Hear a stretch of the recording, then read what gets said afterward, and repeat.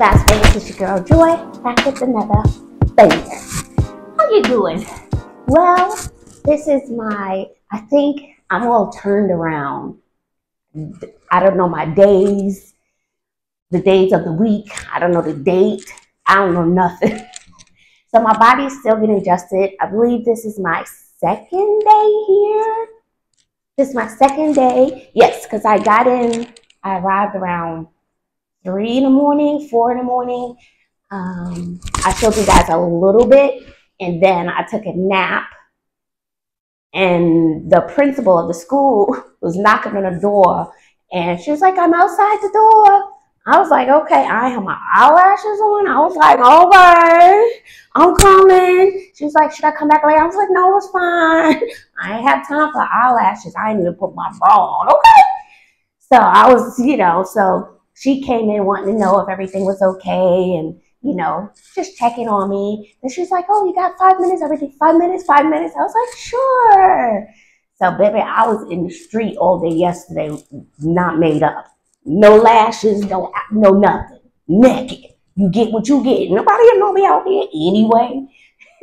So, yesterday I learned a little more about the Armenian culture and what it's like to be here. I've been trying to keep an open mind that this is not my home, this is not my culture. So I've been trying to be patient and understanding. So the number one thing that I've learned so far, Armenians are not big on air conditioning.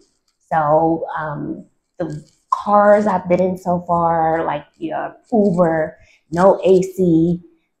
My apartment has a unit in the living room only. So there are no ACs here. I have a washing machine, but no dryer. A lot of places don't have dryers. They line dry their clothes. I mean, which is okay, but that's how you live. That's how you live. Okay.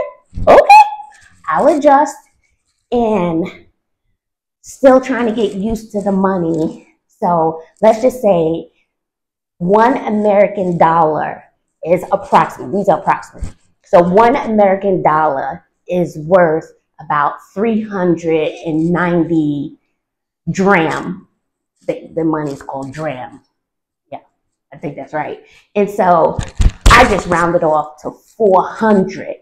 So for the 400 dram is about $1. So if I'm in a store and I see something for $600, I'm like, okay, 400 is $1. So 400, 5, 6, that's about $1.50.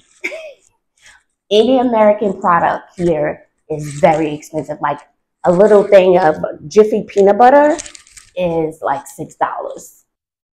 Okay, so I went to the school. It was interesting. It's very, very small. I may not have my own classroom, which is kind of sad because, I pride myself on my classroom and making it my own and so on and so forth. The schedule is not finalized, but I may be what you call a floater. That's okay. I'm just going with the flow right now. It is what it is. And I did bring things for my room, so I'm not sure how that's going to go, but it is what it is. A new experience. So trying to look beyond that. I don't have internet yet, so I may go to the school and use the internet. The school is open 24/7. There are guards on the premises 24/7.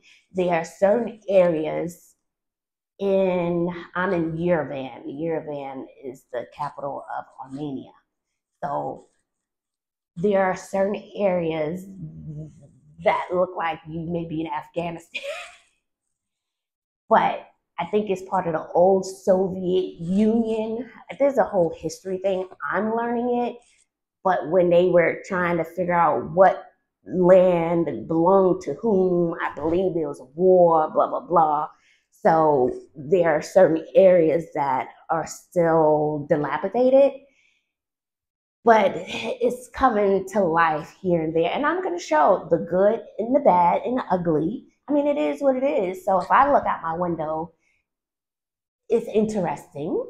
Okay, I'll show you guys that. And So I have to walk to school. So a good walk would be about 10, 15 minutes. But the kicker is that I have to walk in grass. And those who know me know I don't do grass. So I'm trying to wrap my brain around it and like, it is what it is. Take it in, Joy. Take it in. You know, my toes be my toes be curled up. So I'm just like, okay, it is what it is. And I still need to get some dental work done. So what happens, the school where I'll be working, I'm going to be teaching children whose parents work for the United Nations and the Department of Defense. So when they are in this country, you know, they're getting the best of the best. They do their research on the best doctors, blah, blah, blah. And so we kind of have an inside scoop or where to go for medical, for dental. And I was told there's a phenomenal dentist out here, highly recommended. He's been vetted by the United Nations. So I have to have a root canal. And you know, my little bridge thing broke, right? $60.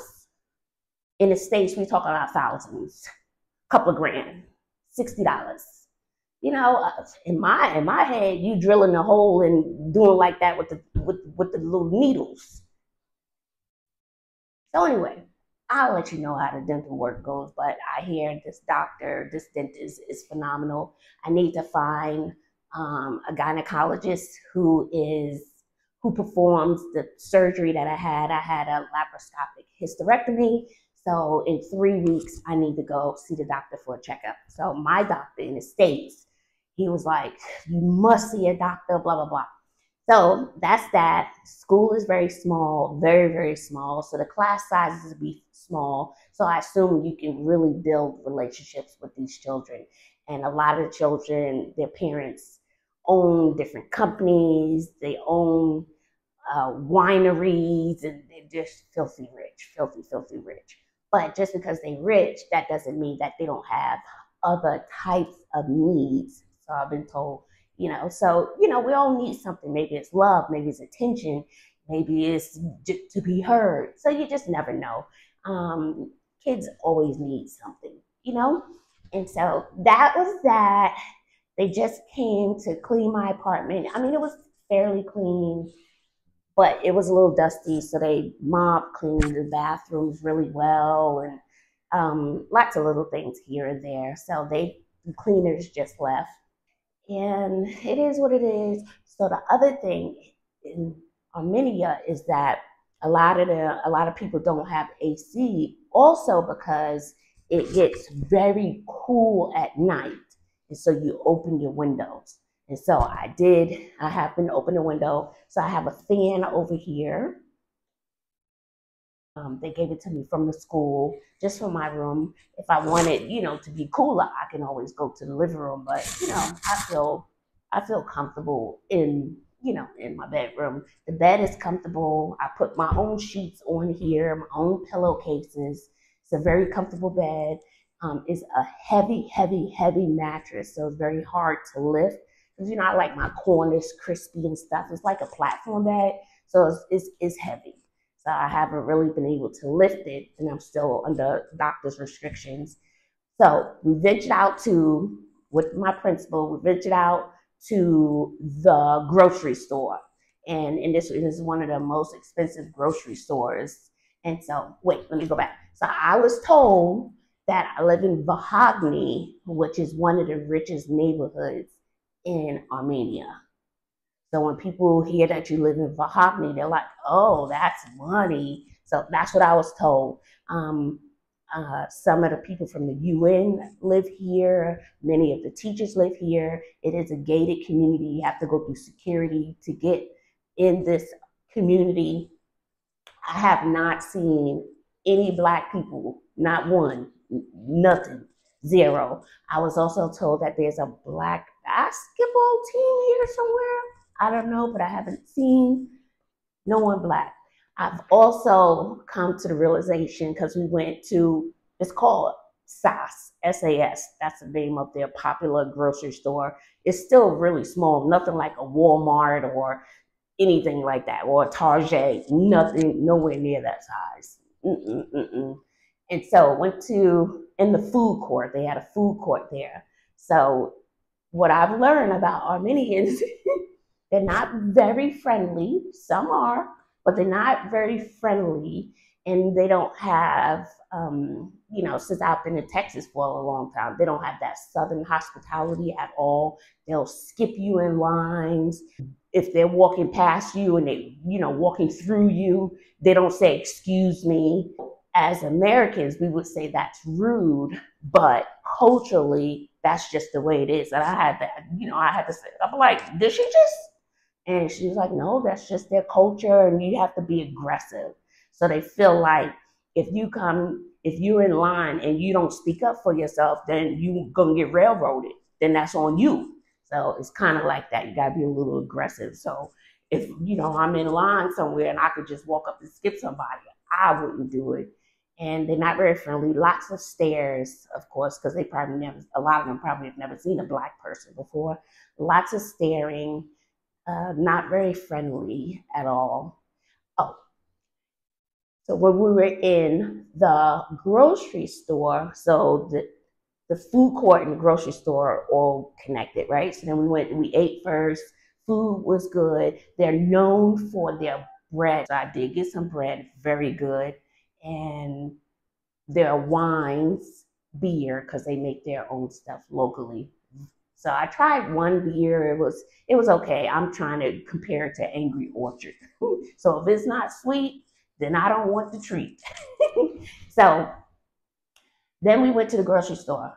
What's common here, and I thought it was because I was Black, okay, they follow you around the store. Follow you. I mean, they follow you so closely, you can hold their hand while you shop. And I'm not exaggerating. And I was like, so I was still with the principal. I was like, is she following me around or following us around because I'm Black? She was like, so my storage was full. So I've been having a lot of problems with my storage. So in the living room, I'm trying to find the best lighting here. It is not that, child.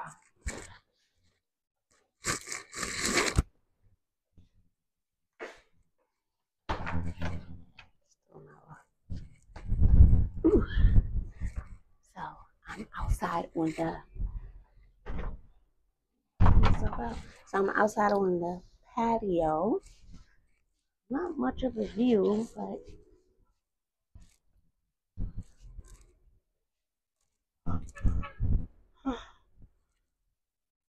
so yeah, so they follow you around in the store and they follow everybody around. So it wasn't because I was Black or something like that. That's just what they do.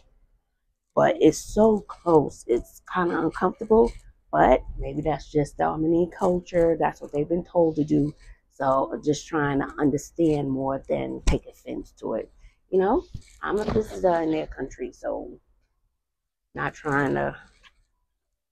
trying to ruffle any feathers with the way they do things. So let me show you a different area. Oh, let me show you the bread. Yeah, this door, it just, I won't lie. So let me show you the bread I got. So this is the bread. I know, just keeps making a mess. And I ate some of the bread, so I ate some of the bread.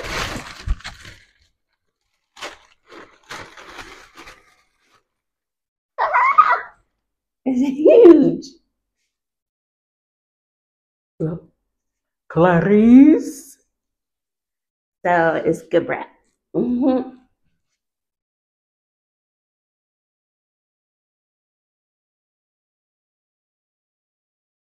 Mm-hmm. It's a little chewy.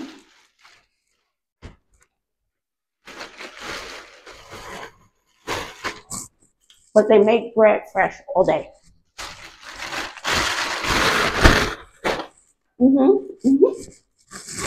It's good. So I only bought a few things. My teeth. I didn't know what to buy. So let me show you what I bought from the grocery store. I got some peanut butter. I don't know why. It's not like I be going crazy for peanut butter. And this was like $6. I got some olive oil and some balsamic vinegar. And I brought some of my own seasonings. Okay, these are all these are all my snacks I had on the flight. I know I'm not gonna find this here, so I got my Goya. I got my Sazon packets. I got some Slap Your Mama, onion powder, garlic powder. And this was here. And one can of sardines. Like tuna fish, expensive here. Bread. This is what they bought me when it was in the apartment. So they bought me like a few starter things. Bananas. This is their version of bread. This was expensive too, but they bought that for me. Come on, come on. Let's see. The guy who bought this is cheese and some ham. But I'm not going to eat this. I'm going to throw this in the trash because I think the guy bought it and it sat in the car for several hours. Like, this was soft. I'm like, beyond soft. It was mushy, like soft. It was hot, almost like a grilled cheese. So this, I'm not going to risk it. And these, I don't know, what are these, apricots? Yeah, I didn't like those. The peach was good. This is, what do you call this? This is their version of cottage cheese. And I love cottage cheese with tomatoes. Since the guy bought me tomatoes, like, what I'm going to do with the tomatoes? So I like cottage cheese. So I'm going to try the cottage cheese. He bought me butter. And sometimes I'll leave my butter out, so I'll keep the butter. And cucumbers? I was like, okay, maybe cucumbers are popular here. And then I bought some yogurt. I usually use Greek yogurt, plain Greek yogurt. So I'll see. I'll just try it. So I'm going to throw these things away. The eggs, I don't know. The eggs were, he had that. I don't know if I should risk it. I don't know. And peaches. I got some, I didn't buy too much. I didn't know what to buy. So I just got little things that I know that could hold me for several days. I got some lox. The principal said that this cheese is really good. So I had some of this cheese and butter in that bread last night. And then from the food market, I got some chickpea salad. I'm not going to open all this. Chickpea salad. I got some tabbouleh. You don't know what tabbouleh is. I can't explain it. But this is actually very good. I got some hummus and potato salad. But I didn't care for the potato salad. And I always just put a glass of water. Always have a glass of water. Ah, that's good. And some peaches. Okay, this is outside my kitchen window. My phone will fall out there. Oh, well, it is what it is. This is outside my kitchen window, right? But then if you look further over there, you kind of see it's rubble. I don't know. I think it's part of the old Soviet when they were in the war or whatever. So, interesting. So this is my neighborhood. That's what it looks like down there.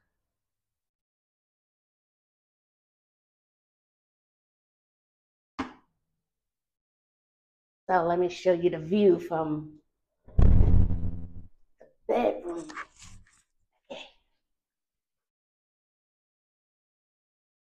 And I guess, it was a fully furnished. I guess they drink a lot of tea or coffee here. I don't know. Every cabinet, it had something, coffee mugs or something like that.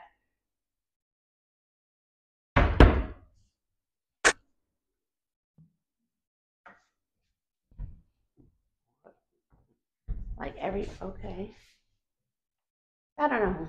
Every cabinet had something with coffee, tea mugs, whatever. So let me show you. And I showed you guys the bathroom and stuff already. So they came and cleaned. Oh, a bath probably gonna be delicious up in here. So they cleaned the bathroom.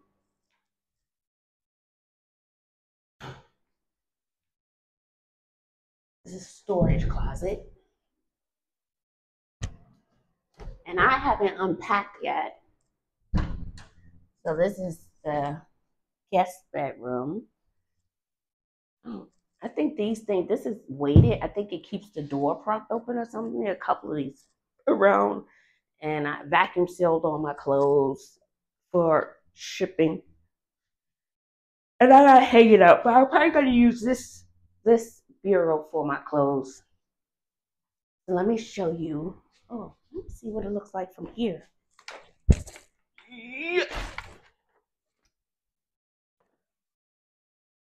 I think people live right there. Okay, this is from the guest bedroom, another patio.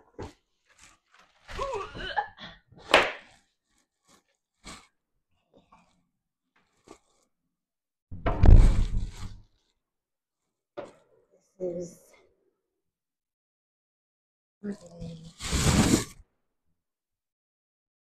I had these windows propped open last night.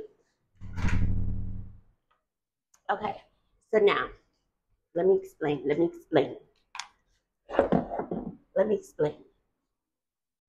Do you see this right up there? That is, sorry about that. That was my principal who called to set up the internet. So anyway, so right up there, right? That's called the beach. And this little thing right here, we saw people sitting out there last night, and it's so cozy. This is a pizza shop. A pizza shop. This, I didn't know what this was, but people live there. But if you look over here, look, see, my phone fall out. All of this out there, that's like undeveloped. I don't know. Yeah, so, and then right over here to this door, that is, they're going to have an art exhibition. So I was told artists live here. And the guy who owns the beach, I was told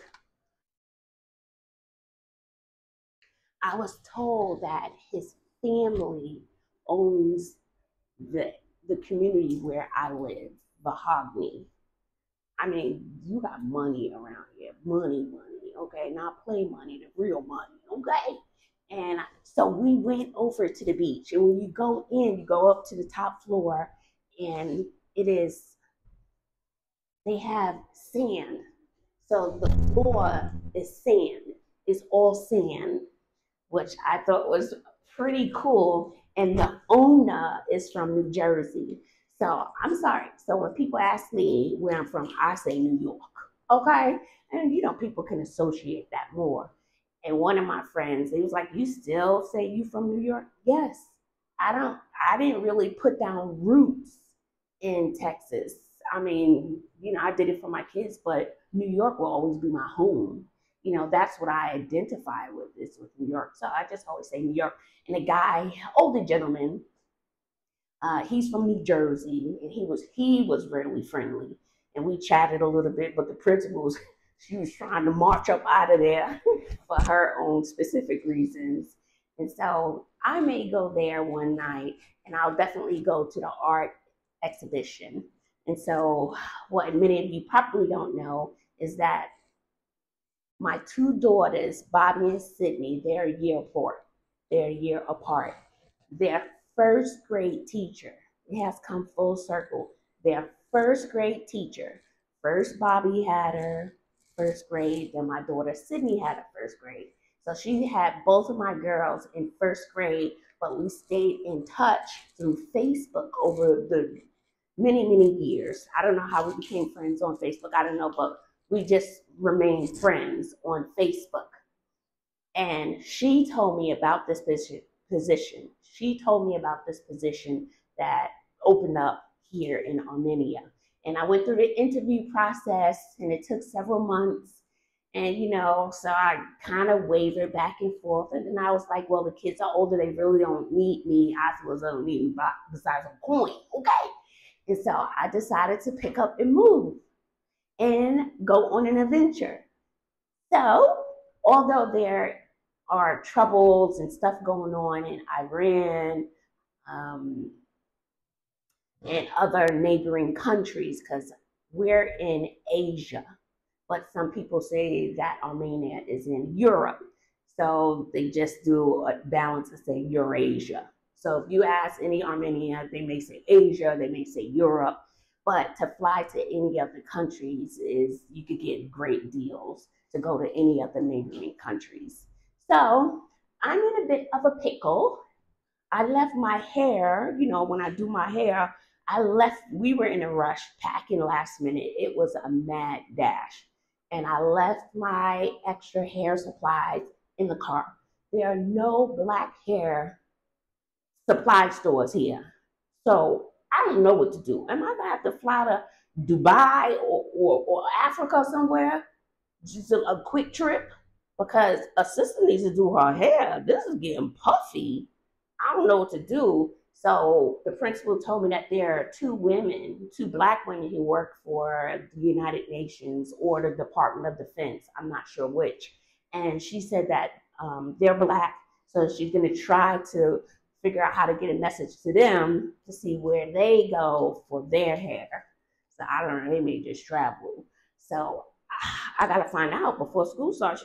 When school starts, everybody want to be fresh and clean and also clean. So do I and do.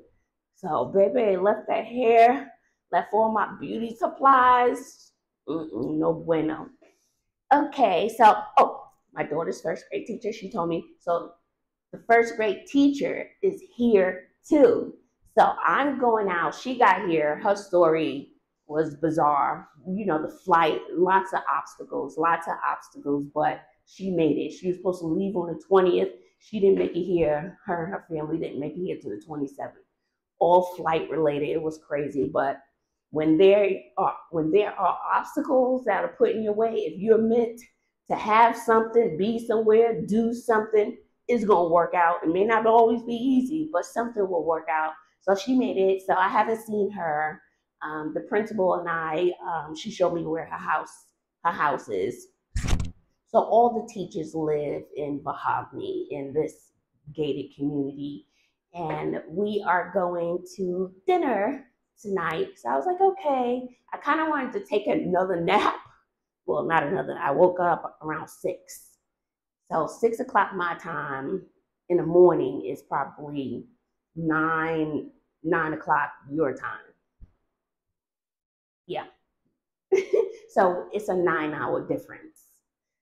So that's that. The principal is she's coming over right now so they can set up my internet. And I was going to walk to that school. I didn't want to walk in that heat, nor walking in grass. So I may look into getting a bike so I can bike to the school. A little moped would be cute, but I don't know. I have to see and weigh my options, but definitely some type of bike. So there's no getting up late and all that stuff. There's nothing late about that. Sister got to walk. I don't know why I'm acting like that, because in New York, I walked all the time. But I'm like, well, I got to walk to work, and it really cools down lovely at night. And Armenia, I don't know, y'all, is the 17th safest country in the world. So you can walk out at night, and here's an example.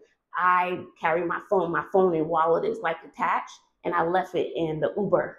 And before he pulled off, excuse me, I guess he checks the car when passengers get out, and baby, he got out of the car and handed me my phone wallet, left it right on the seat. So I didn't bring a purse because I couldn't fit anything else.